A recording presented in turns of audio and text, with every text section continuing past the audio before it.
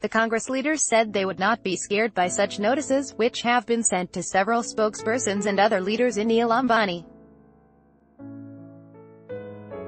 Pic. AFP facing allegations of getting undue benefits from the Rafale deal. Anil Ambani-led Reliance Group has sent legal notices to several Congress leaders asking them to cease and desist from leveling such charges, which was promptly dubbed by the party as evidence of a nexus between the BJP and the corporate world. Ad choice advertising and red invented by Teeds. The Congress leaders said they would not be scared by such notices, which have been sent to several spokespersons and other leaders.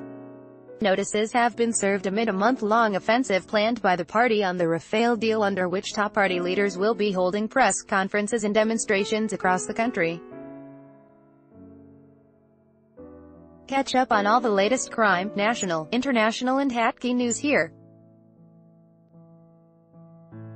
Also download the new Midday Android and iOS apps to get latest updates. This story has been sourced from a third-party syndicated feed agencies.